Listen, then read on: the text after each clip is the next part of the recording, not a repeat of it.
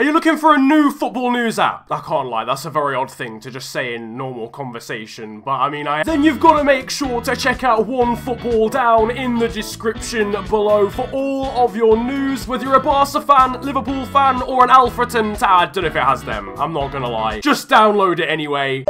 So after tackling the stupidest things in manager mode, I thought I'd go one step worse. Player career.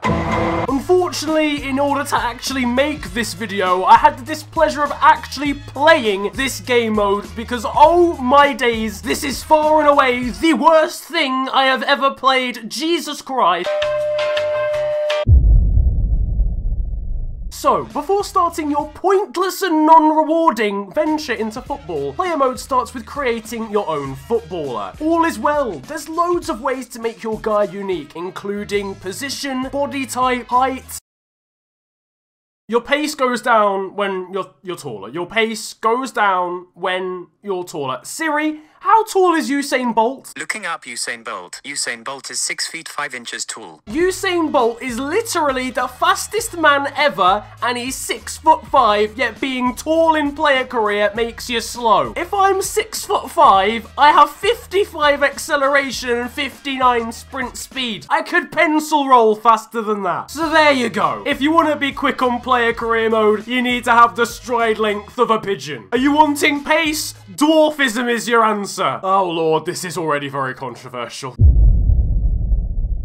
It'll take you approximately 36 minutes of playing player mode to realise that one fundamental part of a footballer's career is very much missing from this game mode. It is the year 2018 and I still can't be substituted onto the pitch after starting on the bench. You could do that on PES 2009 Become a Legend. 2009! I've been through the entirety of secondary school, college and university and hence graduated in the time that EA have not realised this is a thing. How challenging actually is this? It's literally in the journey. I even have to request to come off as a substitute. Since when has a player ever just requested to come off? Yeah, Gaffer mate, I know it's only the 27th minute, but to be honest with you, I'm kind of hungry. I might just dip off, get a meal, get a bite to eat if that's alright with you. Yeah, that's sound, lad. Don't worry about a thing. Not like I'm the manager here or anything and I should be making the decisions. So in manager mode, you can simulate a match that, in all honesty, you can't be asked to play. Would anyone care to explain why this feature is not in player mode as well? It's not like there's a storyline to play out at any point during this career. I literally couldn't care less about playing every pre-season match in front of an attendance of about 7 people. Just get me to the start of the Premier League season. I spent an hour and 20 minutes, that's 80 minutes, playing pre-season friendlies. 80 minutes! Think of the things you could do in that time. You could have watched the entirety of the first Toy Story film from 1995. You could have flown from London to Paris for the day. You could have just had a nap. Oh, I'm actually done. I can't be arsed. Like... So, after the torture of having to play all of pre-season, I just thought I'd get on with it and just smash it out of the park.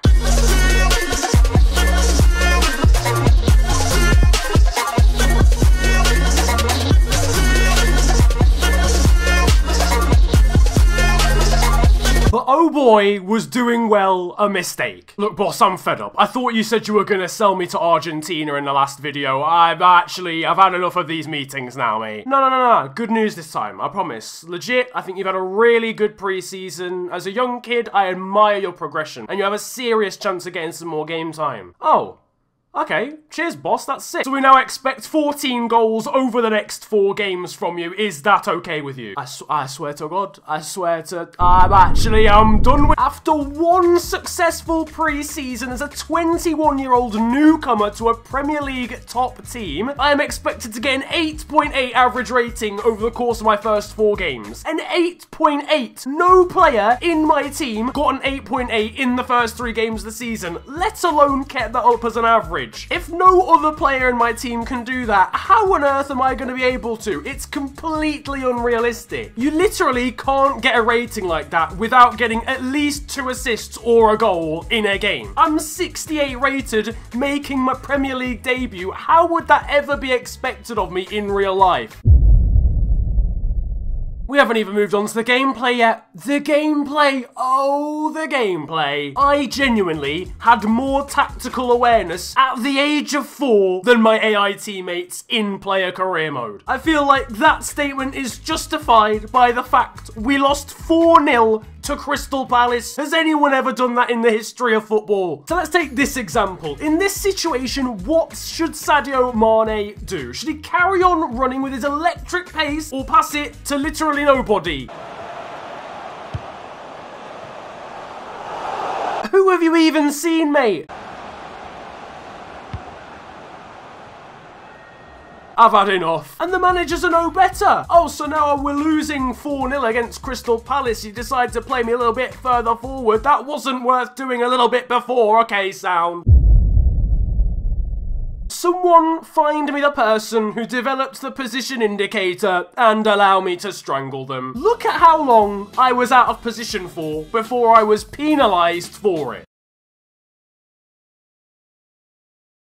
That was approximately 3 seconds. So you're telling me my manager has the time to look at every single player on the pitch and decide whether they're doing a good job based on whether they were in position for a 3-second period. In this clip, I charge down a defender and get taken out by the goalkeeper. It results in me being off the pitch whilst I get up and stuff, and then the keeper pumps it up long, and I am penalised for being out of position because I didn't somehow teleport back to the defensive line, having been wiped out about 5 seconds beforehand. I get positioning is important, okay? Mostly, to be honest with you, for midfielders and defenders. But I'm genuinely being punished for tracking back as a striker. My rating will go down if I even dare to try and help defensively. I literally have to run the opposite direction, otherwise my rating will go down.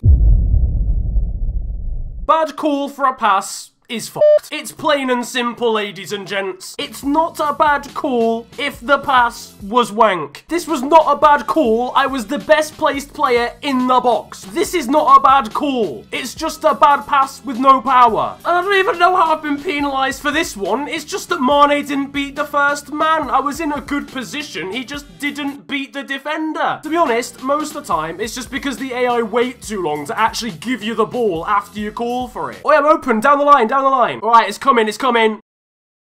Yep, cool, I'm still waiting. Shh, I'm lining it up, all right? There's only so long I can hold this run for. Listen, I'm going as fast as I can, all right? I've got to measure out the angles. You're not even in possession of the ball anymore. Yep, I've come to the conclusion that was a bad call for that pass, mate. I'm sorry. You are, in fact, a literal nonce. And the thing is as well, the AI are so dependent on you that you just have to call for the ball sometimes, otherwise they're just going to pass it around in defence and in midfield. There's genuinely times where I've had to just press A or X because at least it'll make them pump the ball long, because they've been passing it around for the last 15 minutes in game. I do not want to watch my own team do that. I want to play some football and see them attack. How come on manager mode, when I play Luton Town, do they play incredible attacking free-flowing football, yet the rest of my AI team on player mode can't do that unless I ask for the ball? It makes no sense.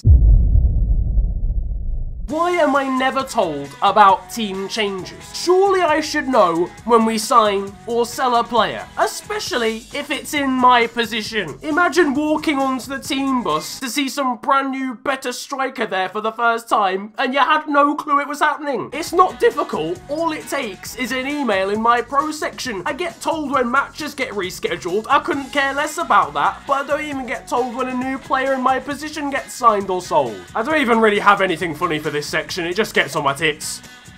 I can do another Adam Johnson joke if you want. And finally, if you thought being an outfield player was actually horrendous, try being a goalkeeper. It is actually the most boring thing in all of existence. I would rather sip a steaming hot cup of bleach than spend 5 minutes as a goalkeeper on this game. Alright, cool, let's go. Right, time for my debut as a goalkeeper, let's get into this. 1 hour later. Yep, let's, still waiting for a bit of action. Someone, hey, Trent, give me the ball. You know, you wanna, okay, no, that's... 2 hours later. What a save! George Banks! 3 hours later. Can you move it along? I'm all out of time cards. Yeah, that's it. I'm done. I've had enough. I'm going on Red Dead Redemption. I can't be bothered with this. I've been smoking and drinking. Say the weed and the voice got me thinking skeptical. Boy, better know when I'm under the influence. If I say shit, then I meant it all. Had a flashback when I used to kick ball, and the coach told me I weren't technical. Man, I lost all the air in my lungs, and it's like a man took a low blow to the testicles. Now you see the spare time, I invest it all to the music. Dug deep, now I'm seeing improvements. Still forcing the ink on the page, and it feels for a